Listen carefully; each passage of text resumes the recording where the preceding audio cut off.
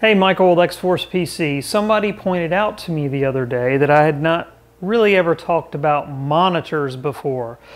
So today we're going to take a semi-deep dive into monitors. As you know, on this channel I don't ever get super duper technical because I think most of my viewers don't want to know down to the scientific and engineering level. So we're going to keep it sort of high level.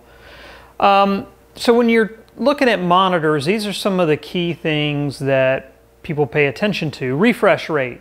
That's how fast the monitor redraws the screen every second, and that's measured in hertz.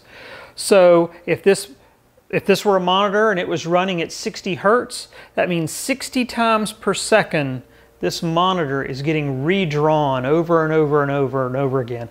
And it's happening so fast, you don't really notice that it's strobing essentially at 60 times per second, redrawing the screen. Now some people can see 60 hertz and tell the difference between that and a higher refresh rate, but most people can't. The other thing you look for is pixel response time. So what that means is whenever a pixel has to change from one color to another, how quickly can it do that? So just because your screen can redraw, let's say at 100 times per second, if you have slow pixel response time, it's not going to make any difference. You have to have both for it really to be effective. Now refresh rate, as I mentioned, is measured in hertz, how many times per second the screen gets redrawn. Pixel response time is measured in milliseconds, and the really good gaming monitors are usually around 1 millisecond to 5 milliseconds, something like that.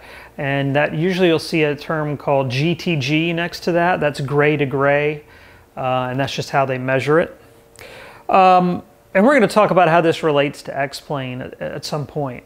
Viewing angles, that's another thing that's important, and we'll talk about that in a little bit more in depth. But essentially, when you're looking at a monitor and when you're looking straight on at it, right directly at it, it looks great. But then when you start to move off to one side, or you start to get a little lower than the monitor or higher than the monitor, how much does the color shift? And on certain types of monitors, you'll really start to notice the color dimming and so forth when you're looking off to the side. And that can be important if you're, in a simulator and you've got, a monitor kind of off to the side of you, showing something. So that's viewing angles, and has to do with, being off to the side or above or below. Color accuracy is another one. So if you're doing photo editing, it's very important that color accuracy be way up there. If you're gaming, it's not as big of a deal. They talk about the color accuracy in regards to gamut, how wide the color is on a particular monitor, and then there's sRGB and Adobe RGB. Wouldn't get caught up in all that, but just know that color accuracy is something to be considered when looking at a monitor. Form factor. That's pretty obvious, right? 29 inches, 32 inches, 27 inches. Is it super ultra wide, or is it just widescreen, or is it 4:3? And we'll talk about that more later. And lastly, resolution. That's how many pixels are on the screen, and that's generally measured by two numbers. For instance, on a 1080p display, it's 1920 by 1080. That's 1920 pixels this way by 1080 pixels this way. And one thing that tends to confuse people sometimes is size doesn't matter when it comes to the computer. If you're sending information to a 1080p display, it doesn't matter if it's a 12-inch 1080p display or if it's a 75-inch 1080p display. It's still 1080p. It's still a 1920 by 1080. The computer doesn't care how big of a canvas you put that on. It's just as hard to output it no matter what if the resolution is the same. So don't let that confuse you. Don't think that, well, if I get a 60-inch, that's going to be so much more work on the computer than a 40-inch. Not if the resolution's the same. If the resolution's the same, the work is the same. So stick around and we'll talk about more detail here in just a second. And we're back. So we talked about some of these things over here: image quality, pixel response or speed, refresh rate, viewing angles, color or color gamut. And what I've done here is put together a little chart. This is sort of my opinion, but only a little bit. I think most people that know about monitors would agree with my assessments here. So there's 3 panel types. So when you have a monitor, one of the things that, the most important thing, is the physical panel that they put inside of it. And there's 3 types. Okay, there's more than 3 types. There's 3 common types. There's TN, VA, and IPS.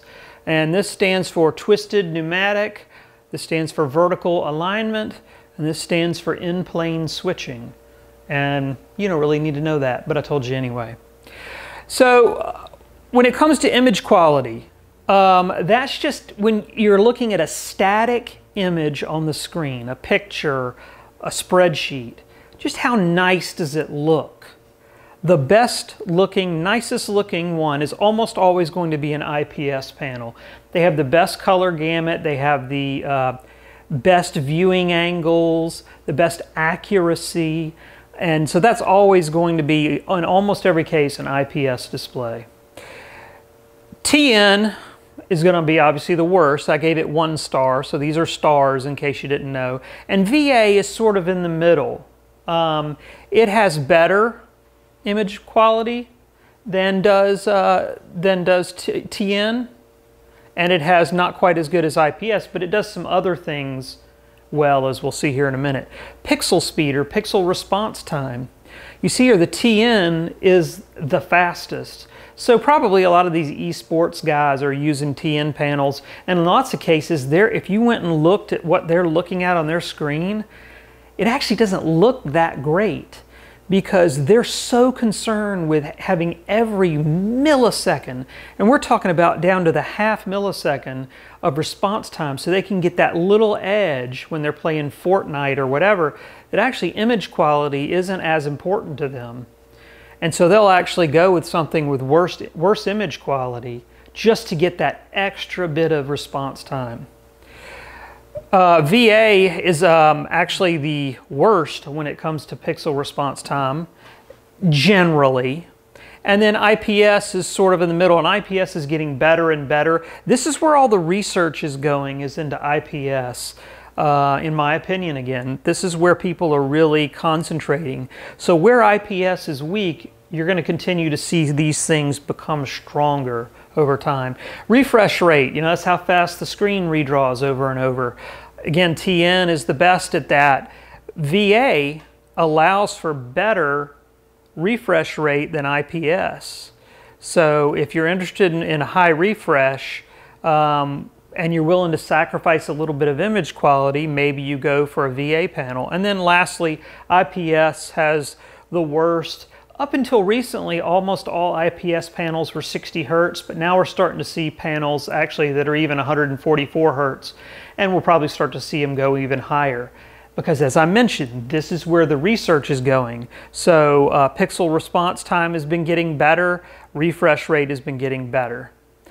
Viewing angles, IPS wins viewing angles hands down. No comparison. VA is kind of a marrying of the middle of the two, and then TN, if you get off center from a TN panel to the left, to the right, up or down, you're going to see a ton of color shift. But if you're an esports player and that screen is right in front of you, this really doesn't matter all that much. But if you're in a flight simulator and you're moving around in the cockpit and so forth, you might really find viewing angles to be pretty important. Lastly, color, the accuracy of the color gamut. That is by far the best on IPS. It's not very good at all on TN, and VA is sort of a marrying of the middle. So that's an overview of the types of panels. Next, we're going to talk about, well, a number of different things. We're going to talk about what I recommend for X-Plane, and we're going to talk about different form factors as well. And again, what form factors I recommend for X-Plane. Okay, so let's talk about what I would recommend for X-Plane as far as panel type, and then we'll talk about form factor next. So as far as panel type, X-Plane is not one of those programs that runs at a really high refresh rate. Think about what refresh rate you typically run X-Plane at. Most people run X-Plane in the 30 to 60 frames per second area because they turn the eye candy up to the point where they just can't stand the frame rate anymore. And typically, you know, you're in the 30s. You want to see as many buildings as possible, have as much anti-aliasing as possible, and generally most people can stomach between 30 and 60 frames per second. Well, every monitor on the market and every TV on the market is capable of doing 60 hertz or 60 frames per second. So buying a high refresh rate monitor that does 144 hertz or 200 hertz isn't really going to get you much when you consider the fact that X-Plane only runs typically on most people's computers at 30 to 60 frames per second.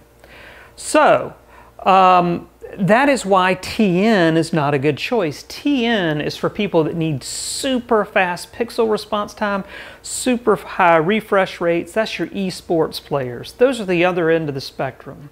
So just forget about TN. VA.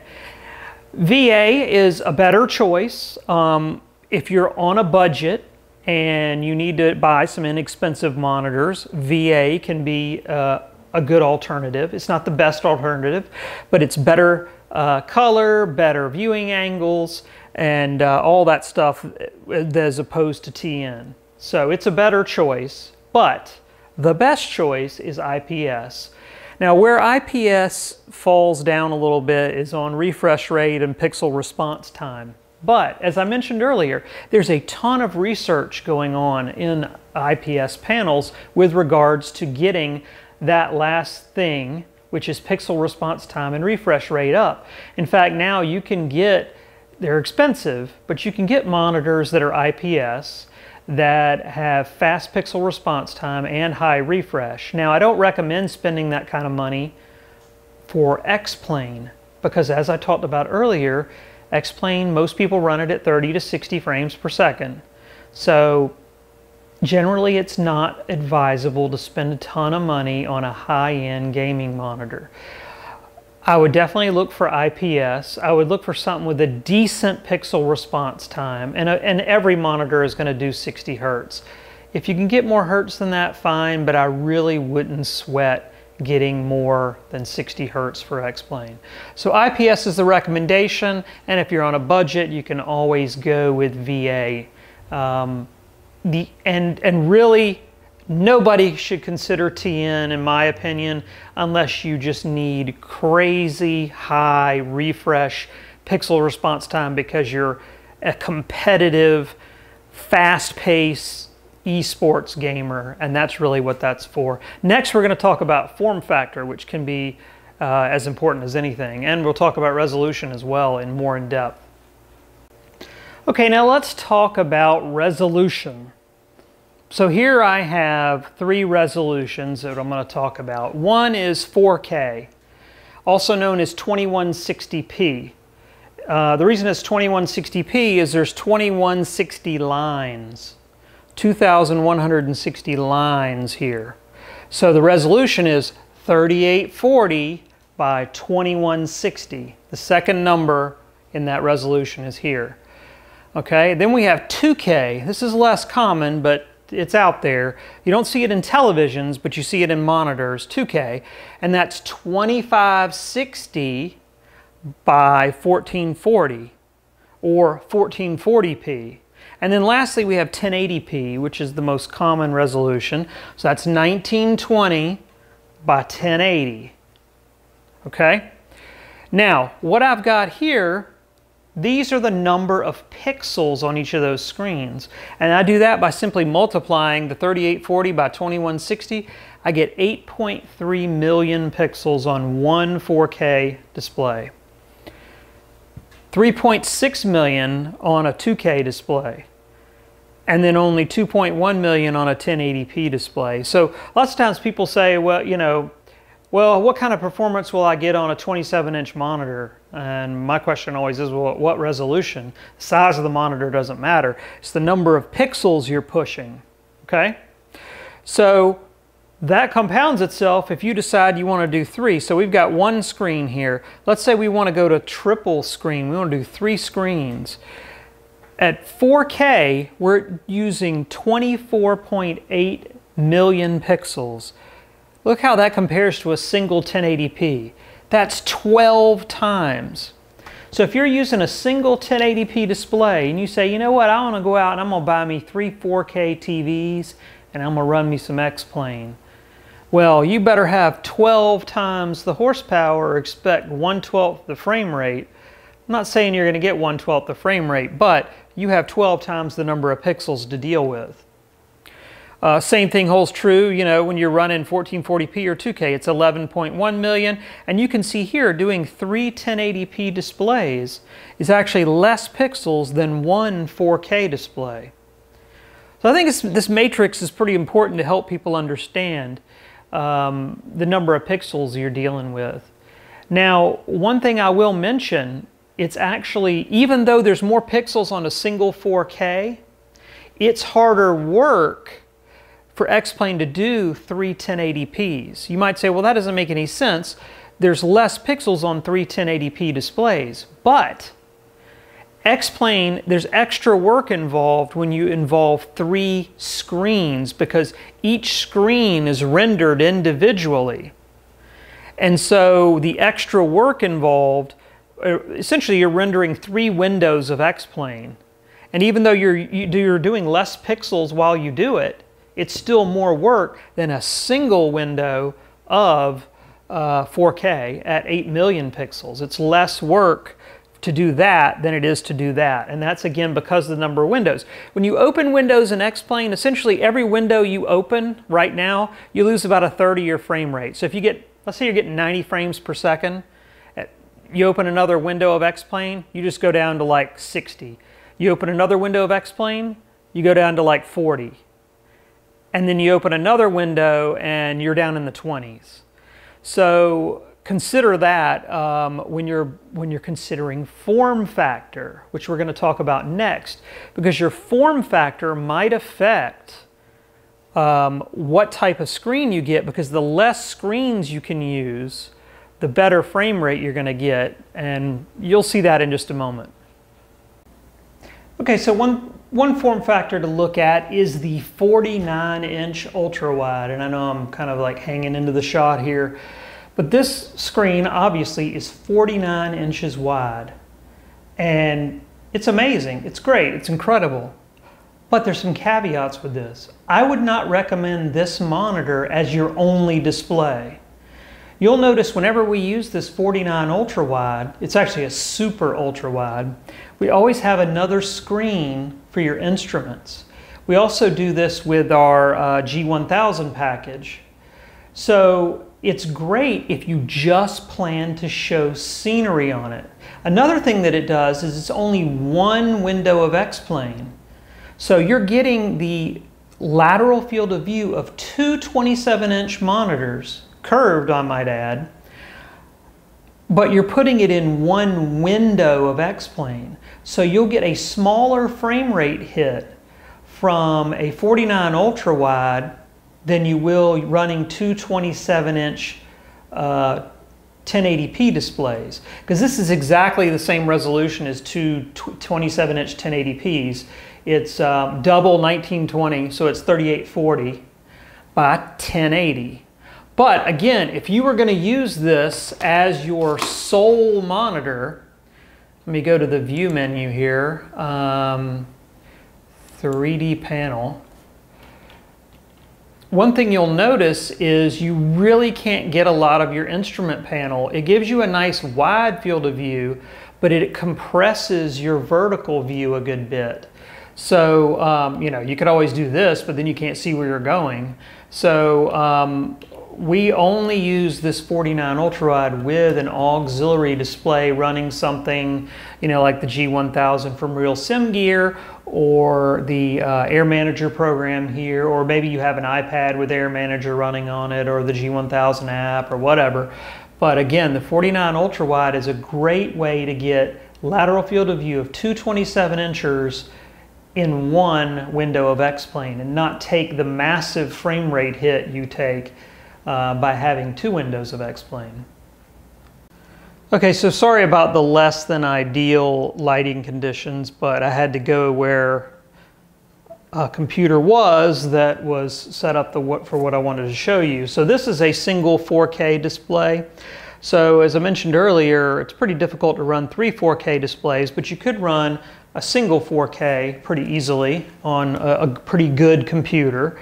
And so this is a 43-inch, and notice, you know, earlier on that 49 ultra-wide, we really had a difficult time seeing much of our instruments. I can really raise myself up in the seat. Now I'm starting to see, I guess that's the visor, sun visor up there, and I can still see all of the instruments here. So that 49 ultra wide really compresses your lateral field of view, excuse me, your vertical field of view, so you can't see many instruments. And that's why I said earlier, if you go with the 49 ultra wide, you are going to want something to show your instruments, or not be shy about panning up and down, because you're going to have to pan up and down to see your instruments. So yeah, that's the downfall of the 49 ultra wide. So just to wrap up some of the combinations you could go with as far as displays, you know, we looked at earlier the 49 ultra wide with, this was actually a 22-inch touchscreen down here. So that could be something you could go with and show your instruments down on the bottom screen. The other option is you just have the 49 ultra wide, and then you're just going to have a little bit of your instrument panel down there. Now another common scenario is to use three 27-inch monitors, and normally you'd arrange these if you were looking top down, you know, you'd arrange them kind of like that. And again, you'd get just a little strip sort of your instrument panel along the bottom. Now you could, if you're, sorry, I gotta get my eraser, if your computer is up to the task, you know, you could add another monitor here and have Air Manager running on it or some other program showing your instruments, or an iPad. And then lastly, we have your typical widescreen monitor. That could be a 4K TV, 1080p TV, 1080p monitor, so on and so forth. You'll roughly get about half the screen will be your instrument panel, about half of it will be scenery. So you get a nice wide vertical field of view, but you're limited on your horizontal field of view. Sort of have to decide, you know, what you're trying to accomplish, what you're trying to get out of the situation as to which config to go with. And if you look at some of the configurations on our website, you'll see videos of me demonstrating a lot of this type of stuff. We sell a number of systems that are set up kind of like this. Hopefully this was helpful. It wasn't a super technical deep dive into monitors, and that wasn't the point. The point was to get the information across and the stuff you need to know.